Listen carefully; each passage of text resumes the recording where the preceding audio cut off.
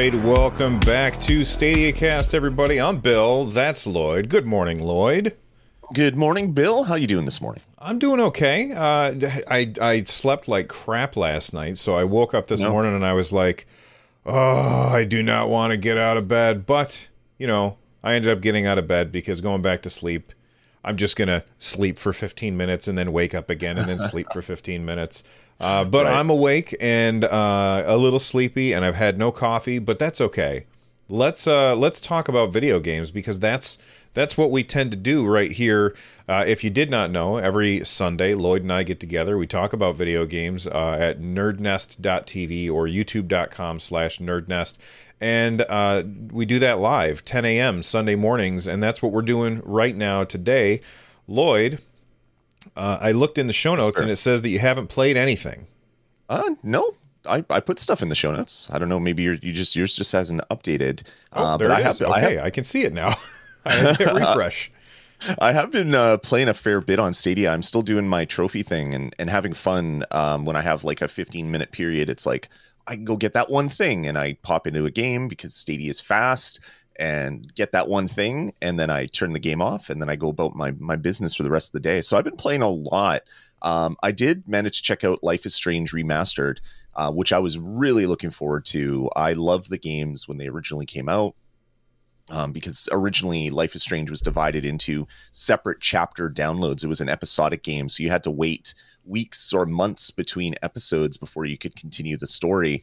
I played it that way, and it's so nice just to have it all on one disc. And I played most of the way through the first chapter, and it's weird. I haven't played this game in forever, and I remembered where all like the picture taking opportunities were in the first chapter, and it's like, I haven't played this in forever. I don't understand how I remember this. When I forget parts of the story, I remember the places, but I'm not remembering the story, which is kind of a weird way my brain works, I guess. But just really, really enjoying it. It runs well. It looks great. A lot of people were expecting a lot from this remaster, but they kept the sort of like the art style for the character art. It always looked like illustrations where people are drawing things with like pencil crayon and then using some watercolors on it, like that. Okay. Kind of like what's that Sega game? The one starts with a V. I've talked about it on the show 100 times. It's the strategy game. Sega. I can't think of it. Somebody in chat will remember. I think I know what game you're thinking, or what art style you're thinking of, but I can't. Right. Valkyria Chronicles. There we go. Oh, Valkyria Chronicles. So there you go. Like in that way. Sort of. It's like the world looks like it looks like art that's been drawn with pencil crayons and watercolors. Obviously, it's a 3D thing, so you're walking around in it, so it's not obviously a flat thing. But it's always had that look. And then in this remaster, they took that style and dialed it up a little bit. They put a lot more polygons in the faces. They remapped or motion captured the faces for because a lot of the game is actors acting, essentially. It's like you're playing a movie when you play these games. So they did a really, really good job. So I've been really enjoying this. I haven't gotten into the second chapter yet. I want to sit down one day when I have like a full day and just play through all of Life is Strange Remastered, and then start the Before the Storm, which is a prequel to this one. So looking forward to getting through the rest of those. Absolutely. I have not played those games yet. I started the third one and I was really enjoying myself, and then I just, you know how I am. I get distracted, and then I never get back to things. So this is definitely something that I want to try out, but I have not had a chance to. You've also been playing Fast and Furious Spy Racers Rise of the Shifter, which is spelled in the worst, most annoying possible way. Yeah, Leet Speak is coming back, I guess. Yeah, I was really kind of excited to check this one out. Because I knew it was a driving game with weapons, and it's like, okay, I know it's not going to be Mario Kart, but this might be a fun multiplayer game to play with the kids. Jumped in, and I think this is one of the most unoptimized ports I've seen. When you're driving the cars, it constantly is like pausing and then catching up and pausing and catching up. And it feels like your car, like since I'm in a car, I'm like, man, the shifting in this car feels really bad. Like, is he not finding the gears? Like, why is it taking so long? But I was like, also, why is there 83 gears in this car? Because it keeps doing it. And then figured out that, yeah, it's like a weird frame pacing thing where for some reason they can't give you the data through the engine that then is streamed to you. And then the game says, wait, we should be further along. And then it fast forwards to that point. It's like this weird pause and then catch up thing that's going on. And it was persisting through. I played a whole cup. So it's like 4 different races, and I recorded a first look, which I didn't post. And maybe we'll put it out for like members only or something. Just because it didn't turn out well. The whole video didn't turn out well.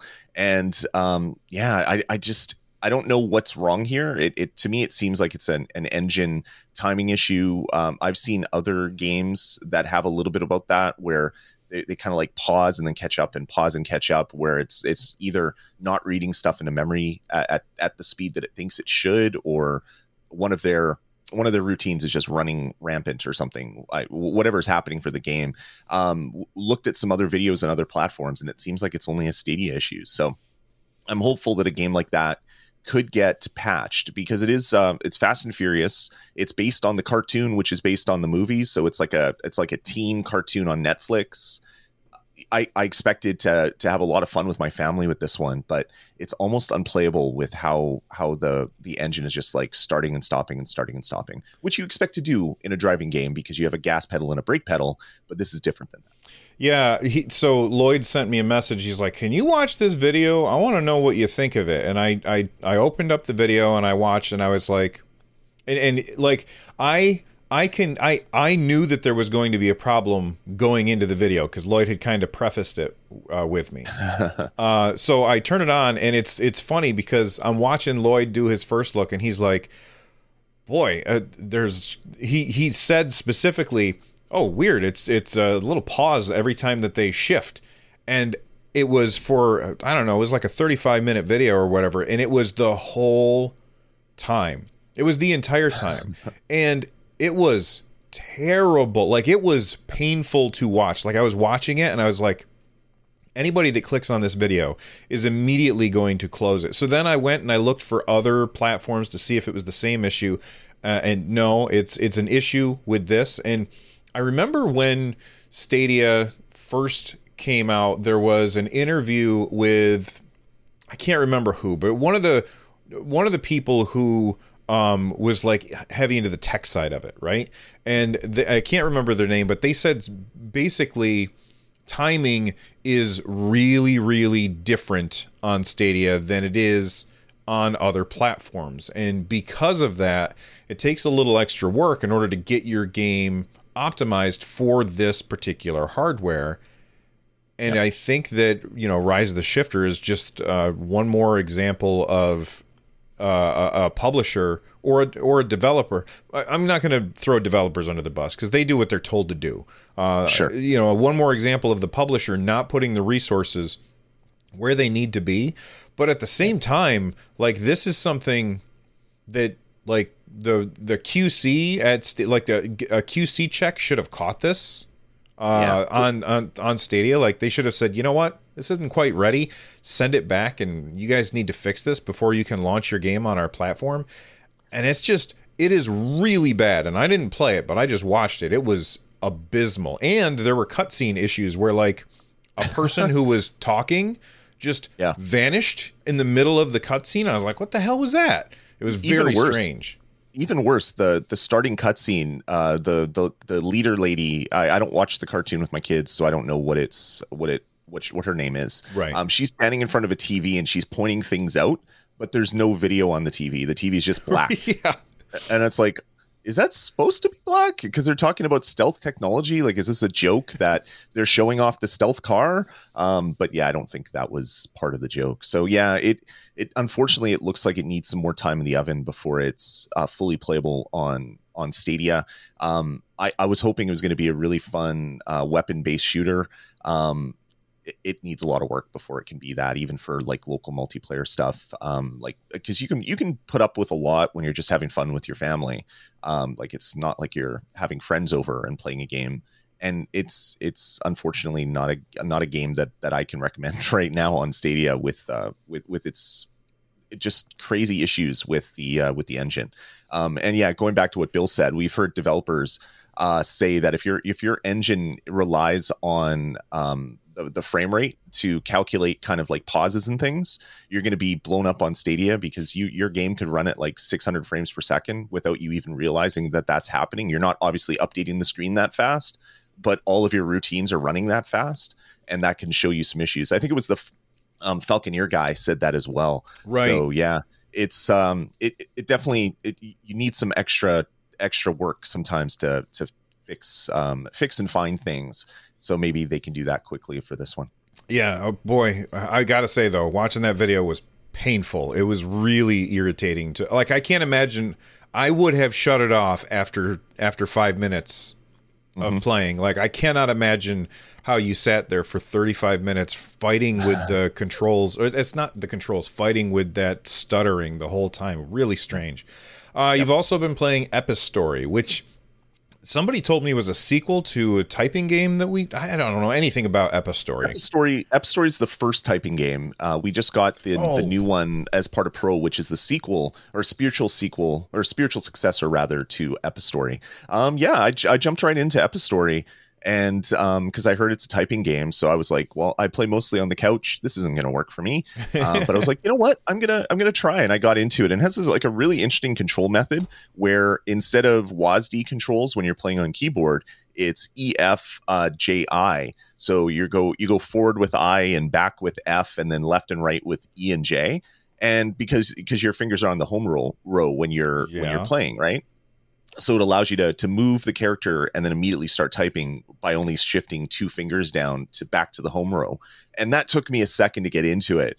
And I was like, oh, this is really interesting. And then I was doing something. I was like, oh yeah, I have to charge my Stadia controller because I was playing on my PC.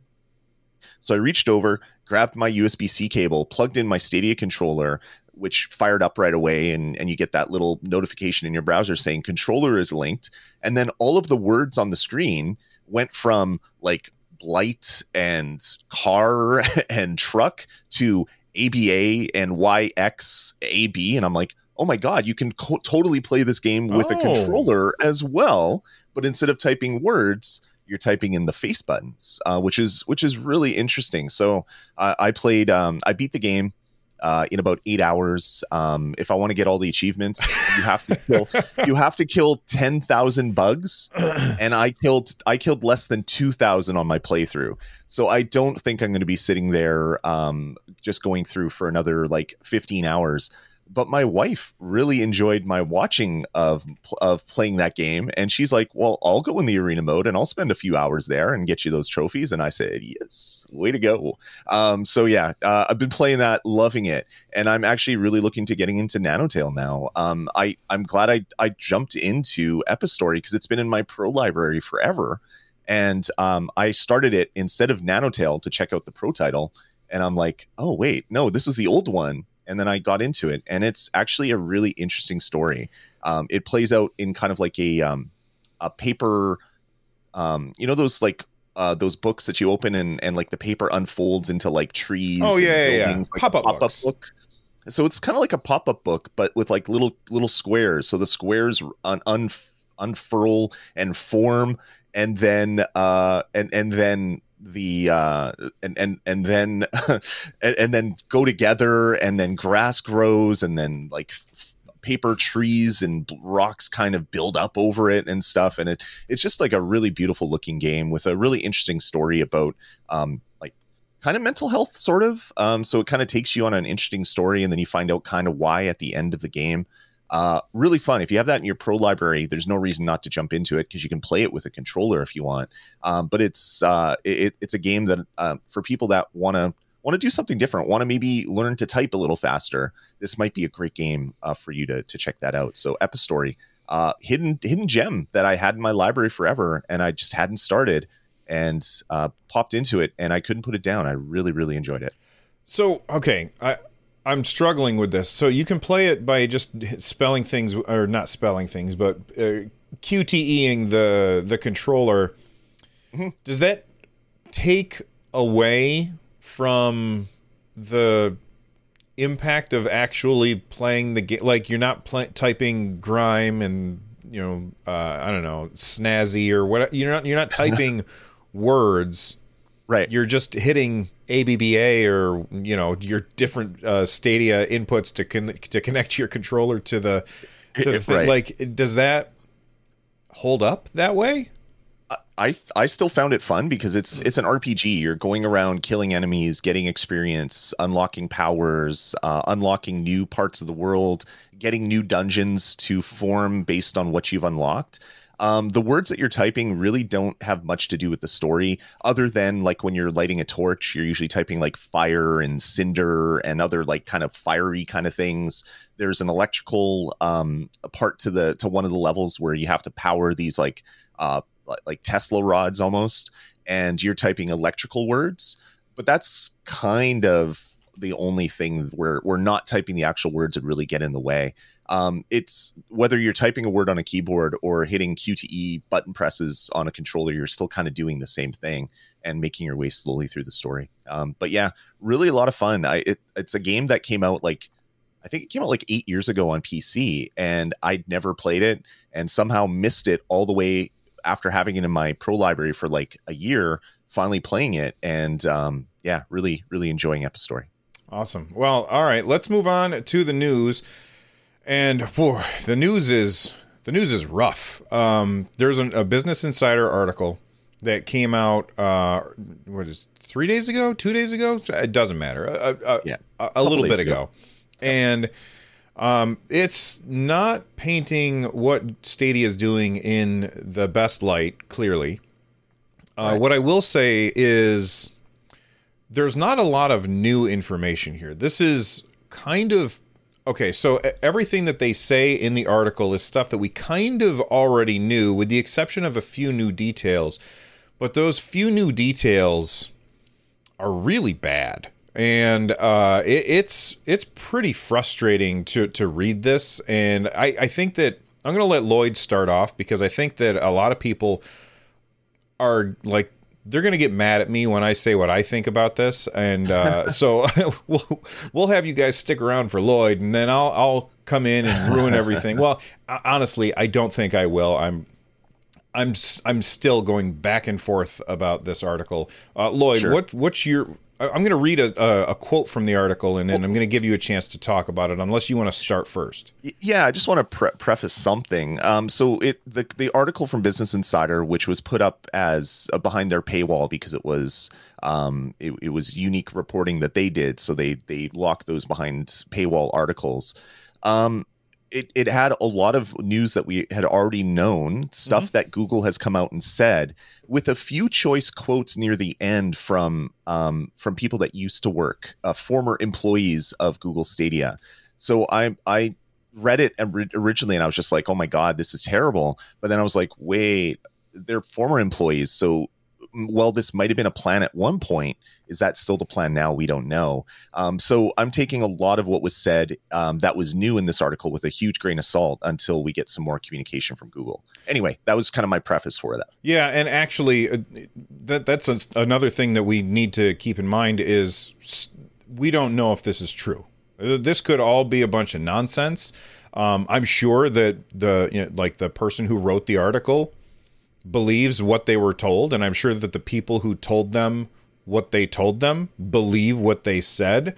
That being said, it doesn't necessarily mean that it's 100% true, although, you know, the Google's first response didn't really allay my concerns. But anyway, let's start with this first quote.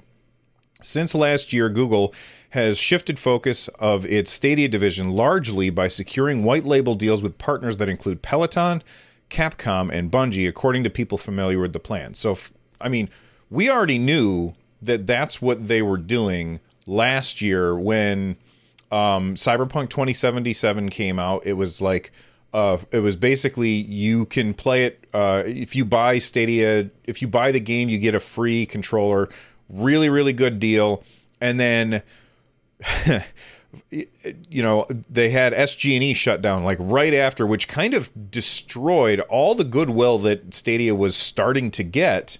Like everybody was like, "Whoa, wow, Cyberpunk 2077 is playing really well on Stadia. The other consoles are struggling with it.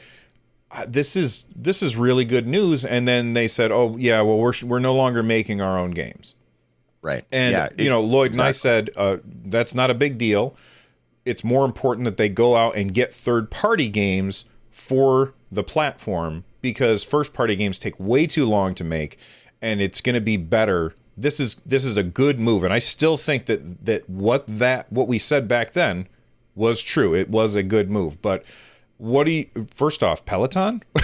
Yeah, it's interesting. I had heard about Peloton doing a trial of a game where you're cycling to control the game, so you can cycle faster and slower. Like a lot of gyms have those active bikes that you can put on I'm driving the hills of France Right. or whatever. I don't know if there's hills in France. I assume there is, or the countryside of France. I should hope so. Isn't that where they have the big bike race every Tour de France? Yeah, that's Tour de France. So you're cycling, and what's happening on the screen is the same. And then they have ones that are more video gamey, where you're doing some stuff and biking away from zombies or whatever.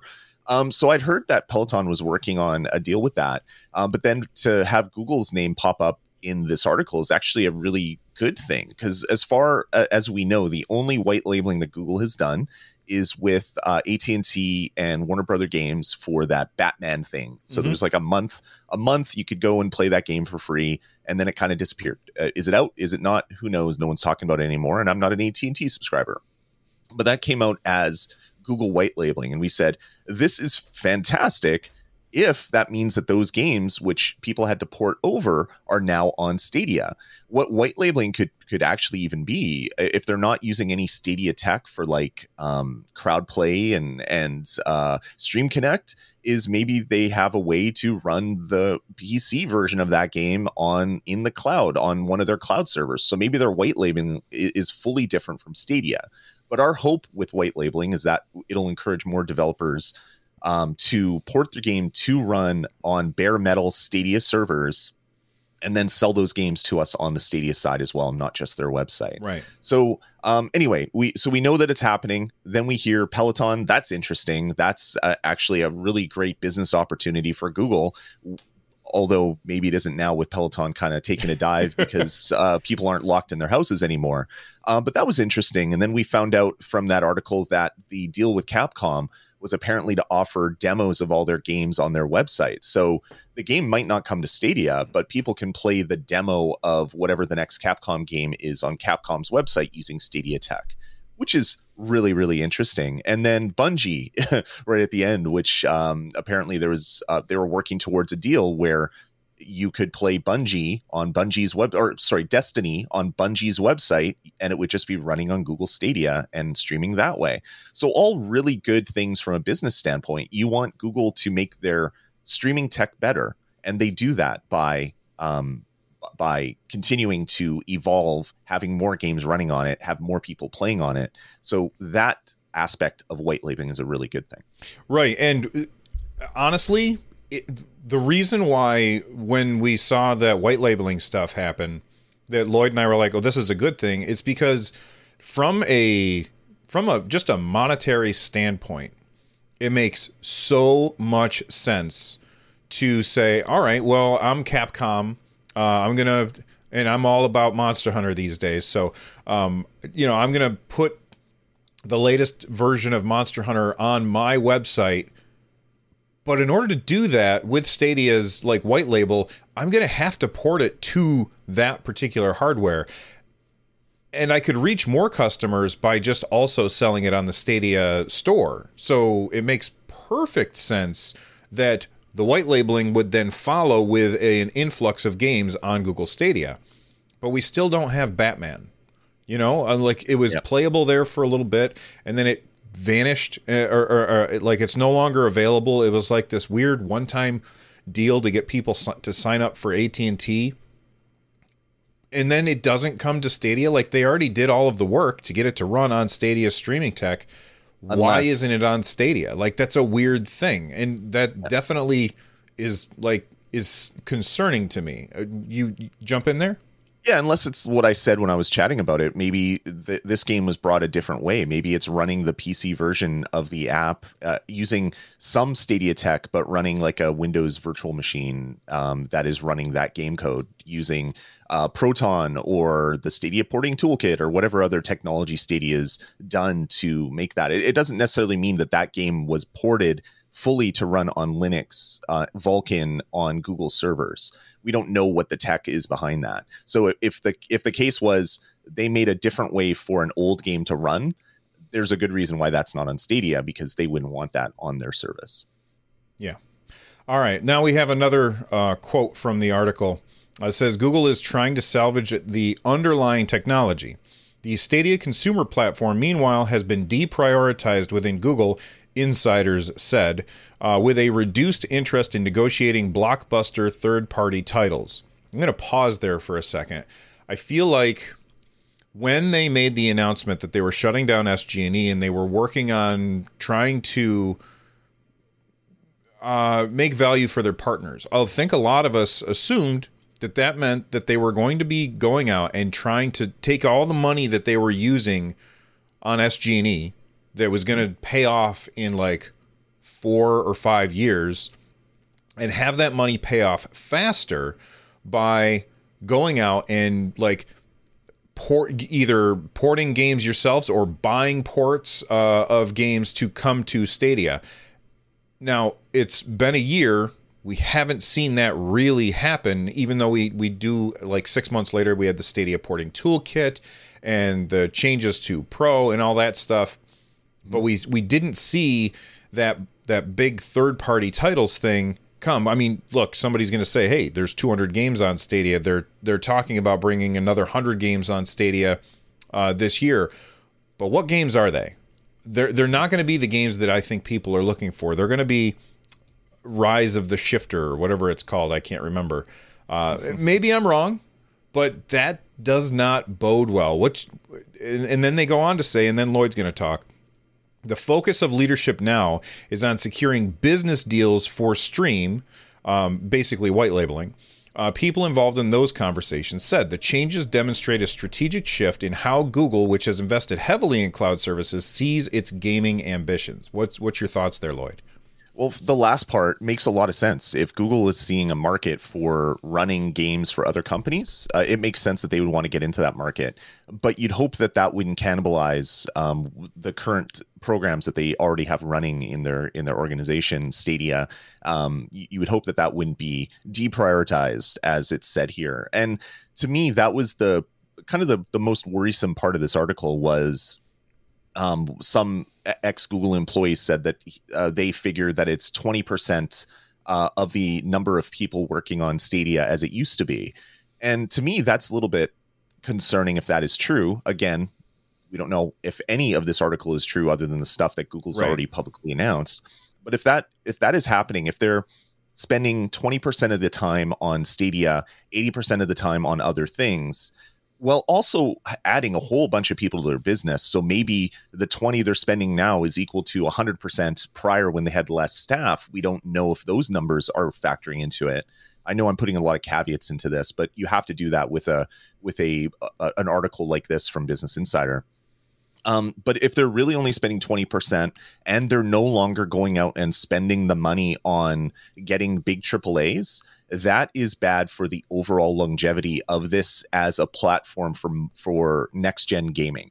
People that are looking at a PS5, an Xbox Series, $2,500 gaming rig, or just playing the game on Stadia. I can see Stadia running as it is, maybe with just indies and I don't want to say shovelware, but those games that appear on every platform, usually having licensed kids titles. Shovelware is a bad name for it, but that's kind of those types of games. It still has a long life, but it's not a long life for people that want to play the latest and greatest. So that's two big red flags from this article: was spending less time and spending way less money, not going out and buying the next Resident Evil ported to Stadia anymore. If that really isn't happening anymore, that is sad for the platform. Yeah, and so, I mean, look, when they said the whole white labeling thing, my initial reaction was take that money, don't get rid of Stadia Games and Entertainment, keep them around. And like, obviously there's going to be people who leave because they want to be people who are making games, but keep a cadre of people around that can say, all right, game X, we want your game on Stadia. This team can port it for you. You don't have to do anything, and you'll make money on the sale. All you have to do is let us port it for you. That, in my opinion, as a nerd in an attic, I think that could have been the thing that makes Stadia stay relevant. And it feels like Google never recovered from that initial impression.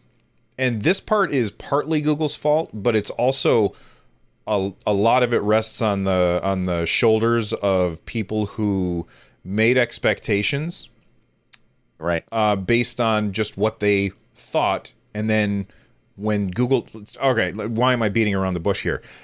A lot of this is on the fault of people who said, oh, it's the Netflix of gaming.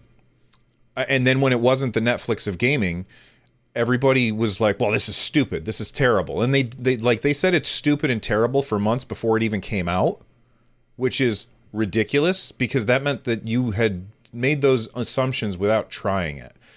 Mm-hmm. Also, part of the blame there lands on Google for not saying, you know what? No, it's not the Netflix of gaming. We never said it was the Netflix of gaming. It's going to be a store. And that's essentially what it is a store where you can buy games and play them without having to have a box under your TV, which is a really compelling thing. If Apple came out tomorrow and said, hey, everybody, we're going to sell you games and you're not going to need to have a device to play them on, people would be like, that's a really good business model. But because people expected it to be a subscription service where you pay one fee and every game is yours, and then they didn't do that, like that's not on Google, but they should have managed expectations a little bit better. Yeah, definitely. And again, we're going into a lot of potential futures or past that probably or maybe don't exist based on just an article on Business Insider. But when SG&E shut down, we saw all communication kind of shut down. There was no more connects, really. There was no more big press events except for the good stuff that they did. But it was kind of a big shift from kind of like a corporate standpoint, which was worrisome. But we were like, okay, they're hitting reboot. This is going to take some time. But maybe not. Maybe not. Maybe that was the canary in the coal mine. And we should have maybe paid more attention to it. Yeah, I guess so. Then, we already talked about the 20% thing, so I'm not going to rehash that part. We already talked about Bungie, so I'm not going to rehash that part. Oh, here's the Bungie thing's interesting because I didn't cover that when I talked about Bungie. Apparently, the deal was for Google to power the streaming tech, but Bungie would own all the content, all of the front end. It would be like, it wouldn't be Stadia. It would be Bungie Cloud, and the only thing Google would be providing is kind of like the server architecture and the encoding that they do on their server blades, which is different than what some people are thinking about what white labeling would be just be selling the game on your website or selling it on Stadia. This would be Bungie announcing their own streaming service, but it's actually powered by Stadia, which I think most of these business to business deals, if they continue, are going to be that. It's going to be Company X has their own streaming thing for their stuff, but then we find out down the road that it's powered by Stadia. Well, maybe none of those games are on the Stadia storefront because that company wants to own all that stuff themselves. Yeah, and the whole idea of, look, the 80%, 20% thing, 80% is Google trying to take this technology, which anybody who's had their hands on Stadia knows that the technology is friggin' awesome. Like, it is really fantastic. And anybody who tells you that it's not either has a crappy internet connection or they haven't tried it, because it's really good. It's fantastic. Stadia is the best, in my opinion. Does that mean that their games run at the highest resolution? No, but if I sit down and play, 9 times out of 10, unless it's Rise of the Shifter spelled terribly, it's going to it's a good experience, and that's the thing that I think nobody ever focused on, which is crazy. And now even Google is saying, hey, we've got this tech, and we've stepped on 1,000 landmines in the past 2 years. If we could just get other people to use this tech, we can still make money.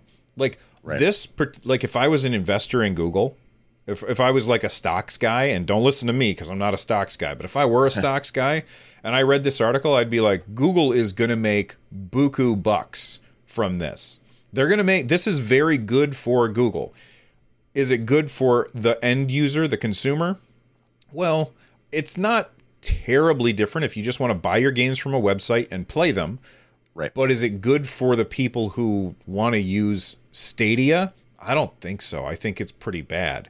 And they even said in the article, they quoted somebody saying, there are plenty of people internally who would love to keep it going, and they're working really hard to make sure it doesn't die. And I 100% believe that. And then I also believe this next thing, they're not the ones writing the checks. And so that's not a good thing. Anything you want to wrap up before we get to Google's first response? No, just again, just to remember, like Google's been hiring a whole bunch of people. Like if you look at their job postings, they had like tens or hundreds of jobs at one point that they were recruiting for across the globe for Stadia tech, either people that have experience in porting games, people that are good at kind of back end stuff. They were looking for marketing people. They were looking for communications people. It was a bunch of different jobs. So potentially, like what I said earlier, the 20% that this article talks about is still 100% that has been running since after SG&E left and all those people had parted ways. So maybe the core Stadia team hasn't really changed and their focus hasn't really changed. They've just added on a bunch of other people that are doing other things. Hopefully we'll find out at some point from Google debunking some of these claims in this article, putting us on the right path forward with the right information. Otherwise, maybe a lot of this stuff will be proven true over time, and the state of the Stadia storefront is just going to get worse after year after year after year. But we won't really know because we weren't expecting Google to get back to this for quite some time, because we've seen in the past where they can't come out with their This Week in Stadia stuff on Tuesday, and then they say we're delaying it, and they delay it to Friday, and you find out that there's nothing that was timely that would have happened between Thursday and Friday in here that really would have paused this. But sometimes communications in big corporations takes a long time. For them to come out within a couple hours to come out with this response, to me, is impressive. Although the response itself doesn't really say much. It was a good first start to kind of get ahead of a lot of the kind of doom and gloom articles that were popping up all over the internet, and the haha I told you so's that were happening on Reddit and Twitter and all that stuff. Yeah, if you're one of those people who is like twirling your mustache, rubbing your hands together at the failure of a company, like, grow up. What's your point? Like, I don't understand why people are enjoying this. It's just dumb. But whatever. Yeah. There's always people who root for something to fail. Sure. But let's actually put this on the screen. And we had somebody super chatted in a second. We'll thank you. All of the memberships and stuff like that. We'll get to you guys soon. Thank you. If you hear one thing, hear this. The Stadia team is working really hard on a great future for Stadia and cloud gaming. We hope you agree, and we know that proof is in the playing. They also said, we're particularly proud to be offering 50 games to Pro members this February, with more than 100 titles to join Stadia in 2022 and plenty of free play days for everyone to enjoy. There's also more feature goodness coming to Stadia too. Stuff we can't talk about just yet, but we promise to share when we can. Have a great weekend, Stadians. Okay, so my reaction to this is I 100% believe that they are being forthright when they type this. When they publish this statement, I believe that they believe what they're saying.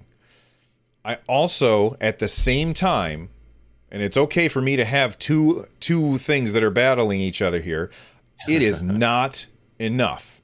And I know that they did this within a few hours of the Insider article coming out, but we need to see some kind of real communication from Stadia in the near future if I'm going to continue to believe them. Because right now, I think that I believe that this is exactly what they said.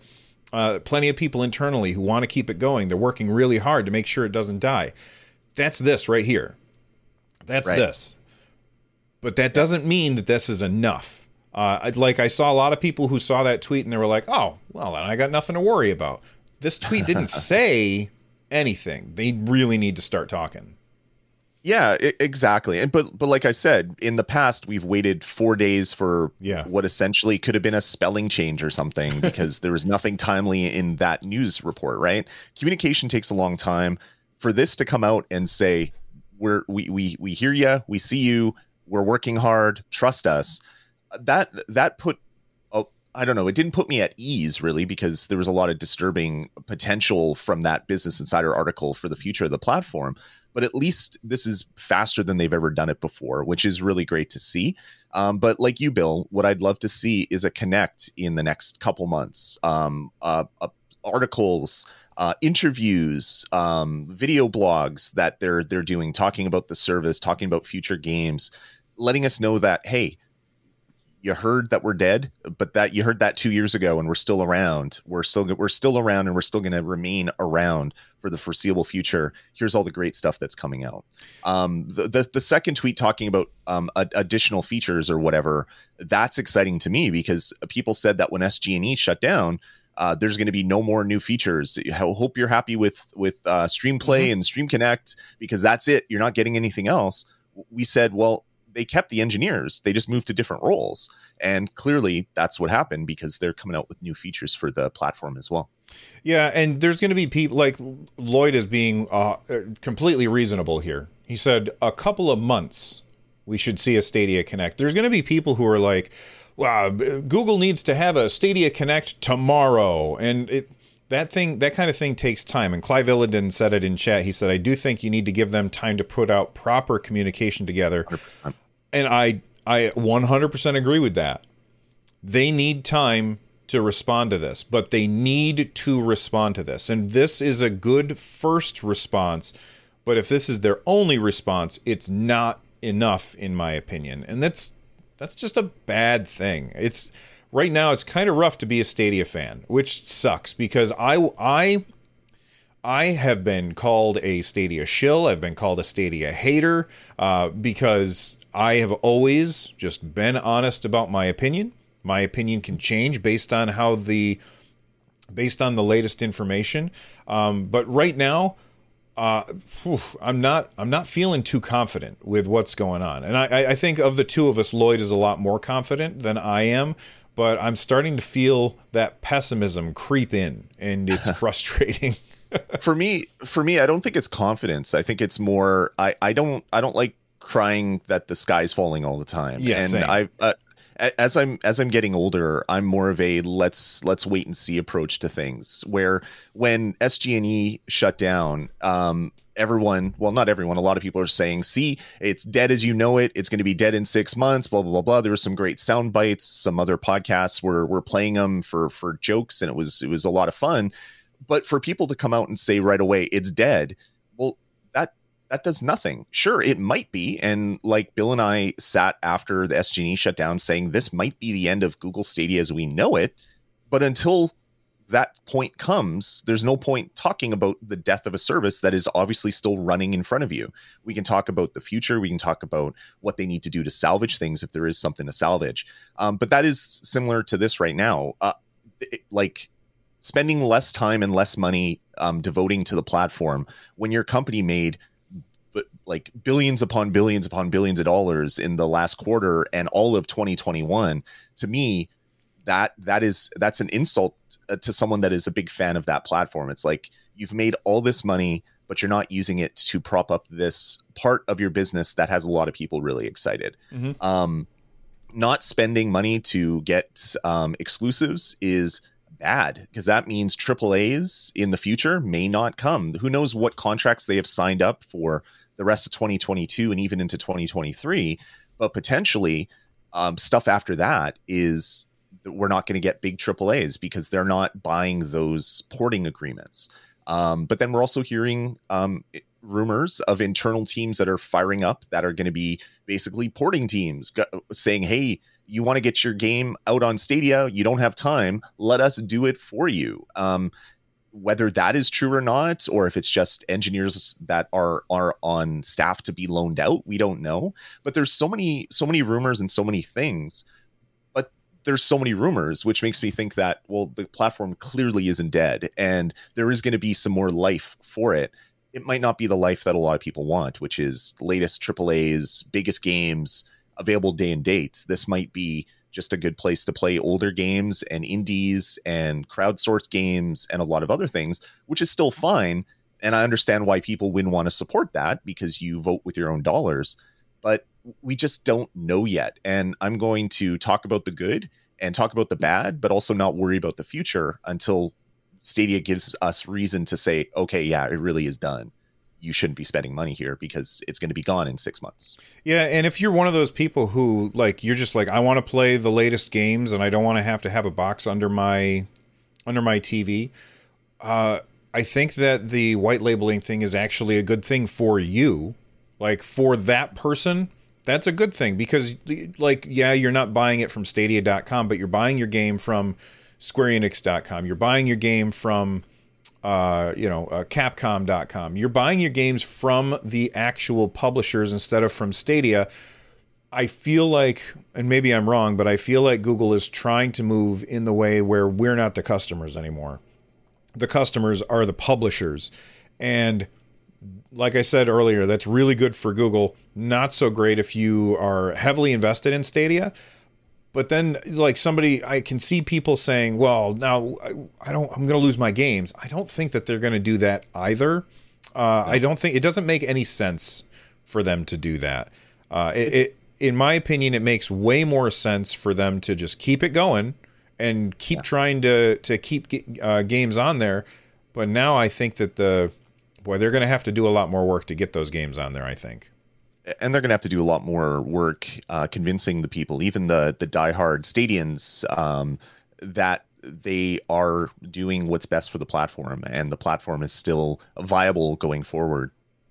It's going to be tough slogging, and I'm sure, like, the ironic thing, let's back up a little bit. The ironic thing about this Business Insider article was it was following 2 weeks of really good news. We got news a couple weeks ago about trademarks in Brazil, about possible expansion. We saw news about trademarks of Australia and maybe an oceanic expansion to Stadia, moving outside of where they currently are. Moving into new markets is a good thing. Then we got the state of play for January, talking about what a lot of people missed was another 100 games coming this year that they threw in that article, and then everyone missed it because it looked like the normal boilerplate text that was in all of their communications, and then people picked it out, and it's like, oh my god, this is amazing. Okay, truly, they are planning to make the platform better. They're still investing. And then the next day, boom, this article comes out, and you had to feel bad for the Stadia marketing team, like having bonuses and pluses and positivity and just good things happening. I mean, bonuses, not like pay bonuses, but bonuses where websites that normally don't talk about Stadia or say bad things about Stadia saying, hey, it's not that bad. Here's an article about, hey, if you wanted to get just free games from your online service, Stadia Pro was better than Xbox Gold and PlayStation Plus, and all these great articles that were just from other websites that normally wouldn't even say anything about Stadia if it wasn't negative. And then this hits, and it's got to be like the rug keeps getting pulled out from underneath the communications team. So I feel for everybody out there. Oh man, that's rough. But I hope they can work to convincing the greater masses that Stadia is around. Unfortunately, when there's so many articles that have been written about your service being dead, like, how do you come back from that? Yeah, every time you Google it, if you Google Stadia, it comes back with negative articles all the time. or the first thing if you type in Stadia that's recommended is Stadia dead? Right. That's a bad sign for your platform when that pops up. It is. All right. Well, we've been talking for a while. We had a bunch of people send in super chats and become members and messages. So let's go ahead and get to those. Consino became or re-upped his membership. He says, I want the Stadia, the global Stadia comms job, the once a year job. I know he's being snarky here, but it shows you that that's kind of a common. They're too quiet. Right. You know, like last year, or I don't remember when it was, they basically said, hey, we're done talking about stuff before it's done. And I tweeted this out the other day. I think that that's not working for them. They need to get out in front and hype things up, because otherwise people are going to keep making those same arguments. Dante Armstrong said, Stadia may become like Play Movies, not the biggest store, just another option. Toolkit will hopefully bring in more games. Stadia leaders need to speak. What are your thoughts on that, Lloyd? Yeah, like Phil, where's Phil? Like where has he been? The rumor, it partially from this article and other things, is that he's completely removed from Google Stadia now, doing other things. He's living in London. Who knows if any of that is accurate, or if it's partially accurate or whatever. They need a person to come out. They need the superhero John Justice to come out. Obviously he's not there anymore, but they need someone like that to be the face and say, hey, how's it going, gamers? We're Stadia. Here's what we're doing. Get Jem to come out. What's up, gamers? Or hello, gamers, as I say. But anyway, they need something like that. They need to generate not a cult of personality, but they need to generate some sort of identity for their communications and have someone be the lead, the Major Nelson, the Reggie Fils-Aimé, like all the big heads of companies that ended up being mouthpieces. It turned out to be really good for those companies. And I think Stadia needs someone like that to come out and say, hey, this is our service. This is what we're planning. We know that you think we're gone. We're not. Here's proof. There we go. Yeah, come on this show. Tell people about it, because like we've talked to you guys before. We'll do it again. Karate Guy Joe sent in a super chat for $10. Thank you so much for that. They quoted the Stadia response, and then they said Google's response tweet is ambiguous on purpose. And I'm not going to say that you're wrong, Joe, but what I will say is they can't say too much, especially within just a few hours of this article coming out. Yeah. Like they cannot be that specific that fast. They have to take their time and make sure that it's well crafted. It's a different thing for Lloyd and I to, see the news, come on here a day later and spout a bunch of nonsense. When you're talking about a big corporation, there are a lot of hurdles that have to be cleared in order for communication to actually happen. Lloyd? Yeah, 100%. What you need is to delegate some authority for someone that is in the communications team to come out with these types of things, which obviously they did. They got that thing out within 2 hours, meaning it probably didn't go through a bunch of red tape and comms reviews and all that. So if that is indeed the case, that is awesome. But yeah, you need to get someone out in front of people. we need some people talking, and we need more than just a tweet that was ambiguous because it had to be. Because they didn't want to say the wrong things. Yeah. Granite T Rock sent in, or became as a supporter again for 24 months. Thank you very much for that support, Granite. 2 years. They said, I enjoyed the Business Insider article as a 2021 review, not as dire news. And that I can totally see that, especially because this is quoting former employees. Sure. So it's perfectly possible that this is just a review of 2021, and 2022 might be fantastic.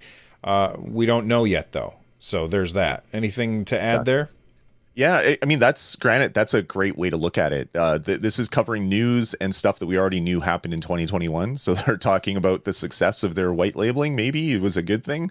But yeah, a lot of things change. A lot of things can change in a company, and especially when you're in a global pandemic and a lot of people are working from home, and priorities change because of that. Hopefully 2022 we get a lot more news and they either confirm or go against what was in this article, but knowing is important, and hopefully we will know at some point. Yeah, it would have been nice, like what a lot of people were noticing with that tweet is that they didn't say none of this is true. Like that's the thing that's upsetting to a lot of people, is that the tweet did not say that 20% thing is nonsense. We're doing everything that we've been doing all along. I don't know. Wilmer Alcavar, hopefully I said your name right. They said, do you think Dying Light 2 will come to Stadia? We've seen, like, Stadia popped up on that website for a short period of time, but it's not there anymore. We don't know why. You've played Dying Light 2. What do you think of that game? Damn, Dying Light 2 is good. It is a great game. If you like the first one, it's more of everything that was awesome about the first one. So yeah, definitely look into it if you like zombies and parkour, because that's what the game is. It's a zombie parkour simulator, basically. I would love to say that Dying Light 2 is coming to Stadia because it is up on their website. What I'm thinking, they delayed the Nintendo Switch version, which was a cloud version. So even though it's being run by another company and ported by another company, the Ubitus or whatever that company that Nintendo works with, it's not ready for that service. So maybe they just farmed out the port of the Dying Light 2 for Stadia and it just wasn't ready. So that's why they're not talking about it. But hopefully that could be one of the things that Google talks about. Hey, we are getting Dying Light 2. It's coming March 31st or March 57th, some weird date that doesn't exist, so no one quotes me. And so we know that it's coming, but it's just not going to be their day and date. That would be a great communication point, because that is going to be a really big game for the start of 2022. Karate Guy Joe sent in another super chat. Thank you again. Another $10 super chat. We appreciate the support, man. Google walking away from Stadia? No. Cloud gaming is the new standard. If Google washes their hands completely now, they will never win gamers back, and they know that. 20% is just Google being safe. Sure. I agree with that. The Google being safe thing, I don't know if that's the case or whatever, but I don't think that they will ever walk away from gaming, because there's just way too much money to be made in the gaming industry. Now, if they're making enough money being, selling their services to publishers instead of selling games to you and me, then maybe they would do that. But they're always going to be in the gaming industry because it's just too big to ignore. There's too many wallets there. Right. Yeah, 100%. Yeah, and again, like Karate Guy Joe said, like what you said, Bill, if Google walked away now, they could never come back. And cloud is clearly the future for almost everything. Everything that we do with computers will eventually be done on cloud computers, and we just get the results from it streamed to us on our phones, tablets, computers. So if Google was just to walk away from cloud gaming, they could never come back to cloud gaming, because they'd have even less respect than they have now from the general gaming public. So yeah, this might be a slowdown period while they refigure out some things, which isn't good English, but there you go. But yeah, I don't think that they're gonna walk away from Stadia. That just wouldn't make sense, considering that they want to do that white labeling stuff. All right, we're going to wrap up now, so please don't send in any more super chats, because we're going to wrap up the show. Ruben DeGeeling sent in another, I hate the way, it's a remember, 23 months at superhero level. Thank you very much for that. Wow. They said, without Stadia, I'd probably never have met all of you. Let's keep gaming on whatever platform you have a preference for and works for you. Thanks for all of your content, Lloyd and Bill, and let's go Nerd Nest. Man, you are absolutely Ruben. Fantastic. Thank you, Ruben. I appreciate you, Ruben. Thank you.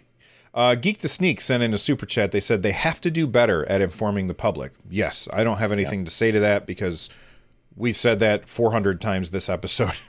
Yeah, exactly. And then Jem sent in a super chat that said Google didn't make Stadia. The community made what Stadia is. A loving gaming community. We are Stadia. And then his little bear emoji.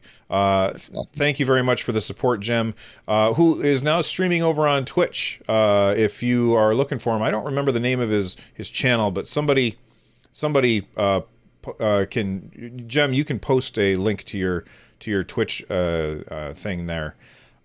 Words are dumb. I can't use words. You'd think I'd be better at words if I were a podcaster, but I'm not. Yeah, words are hard. They sometimes go in weird orders and they don't sound right. So they're very difficult to That's right. make words out mouth sometimes. Absolutely. All right. Oops, that's the wrong button. That's it for this episode of Stadia Cast. If you didn't know, Lloyd and I have another show called On Deck. It's coming out tomorrow. Make sure that you are here for that. If you haven't already clicked on all of the YouTube buttons down below, please do. Thank you guys for hanging out with us and spending time with us. You guys could have been anywhere. You decided to hang out with us, and we really, really do appreciate that. You're awesome. Lloyd, why don't you tell everybody goodbye, and I'll shut us down. All right, everybody, take it easy. Have a great rest of your week. Chin up. Let's look forward to some great news in the coming weeks, and we'll talk to you next time here on StadiaCast.